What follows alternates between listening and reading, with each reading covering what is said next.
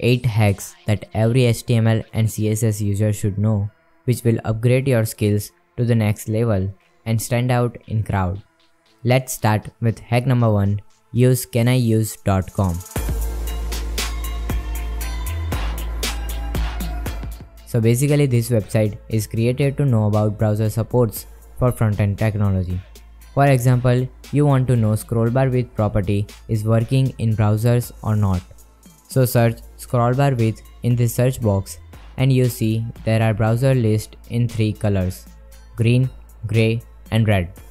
Green for supported, grey for unknown support and red for not supported. And here also see global percentage of the supported devices, which is 3.95. That's pretty bad. Don't use scrollbar width. Hack number 2. Minify your CSS. Which means eliminating all unnecessary characters from the source code to decrease the file size. And that's why your website speed will increase. So open cssminifier.com and paste all your CSS into left side, and that will generate the minified version of your CSS. Copy that and paste it in the new file. Make sure you have backup for your CSS files, otherwise you lose your CSS like me. Hack number 3. Visual Studio Code shortcuts. VS Code is pretty good in programming in general. Here are some shortcuts that will save a lot of time. First one is multiple cursor. You can create multiple cursor by holding Alt or Option key and click on where you want multiple cursor. Second one is find the selection text. For that, select the text you want to search and press Ctrl or Command plus D, and it will select all exact same text from the file. Third one, for move code. Select whatever code you want to move and hold Alt or Option key, and you can move it by arrow keys. There are a lot of shortcuts, but apply it in your practice one by one, not everything at same time. Hack number 4. Combine all SVG into one file. Open svgsprite.es and drag your all SVG on this website, and this will generate one SVG file, which is the combination of these all SVGs.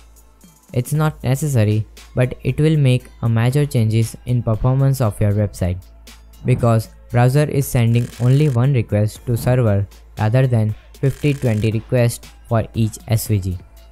If you want to know more about that, you can comment below and I will explain how to use it in your project in the next video. Hack number 5.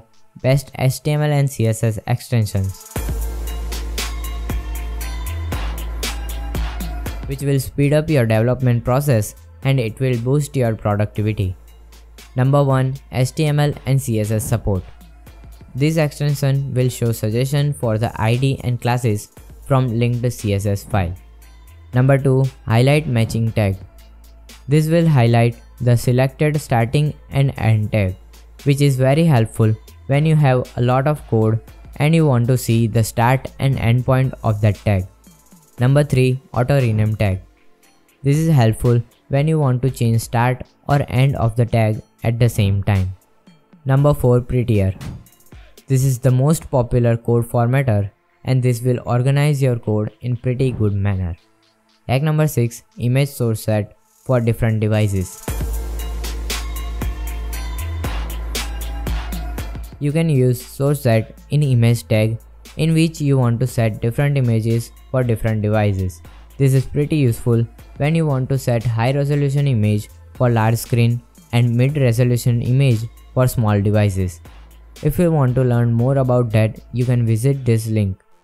By the way, all links are available in the description box below. Hack number 7. Use WebP format for images. Now this is pretty helpful to make your website lightweight, because we decrease image size without losing the quality of image. Open this link from the description box, and there are 5 methods to convert your JPG or PNG into WebP format. Hack number 8. use Tailwind CSS in your project, which is the best and most popular CSS framework. If you are not using Tailwind CSS for your project, you are missing something really important. I have a tutorial on Tailwind CSS latest version. Link is down in the description. And here I have 2 more bonus tricks for you. Bonus number 1, class effect. If you want glass effect like this, you need to simply add this 2 property. You can change this opacity and blur size according to your choice. And let's go for bonus number 2, smooth animation effect. Now this trick you might know, which is we can add smooth animation by transition property.